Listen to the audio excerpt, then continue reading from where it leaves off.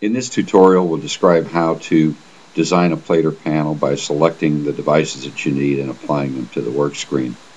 There are two ways to accomplish that. Each product category is listed here: engraving, parts, cutouts, all the necessary items. Under each category are subcategories.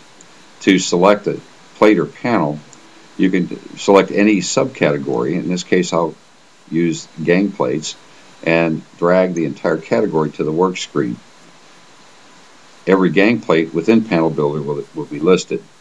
I can scroll to the plate that I want, select it, click OK, and it'll be applied to the work screen, full screen size, with the tolerance layer that shows the usable space on that plate and centering lines to help you lay out the plates and connectors in the proper location.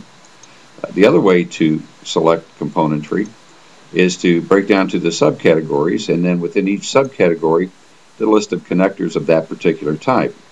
When you hold your cursor over a particular connector, the description comes up. You select that and drag that to the work screen using your yellow centering lines. To select a connector to move it, click once in the center, click a second time, and it'll move with your cursor. Hit escape to release it, or using your cursor, draw a small box over an edge of the connector, which will select it again. Click a second time on the connector and relocate it to the destination that you prefer.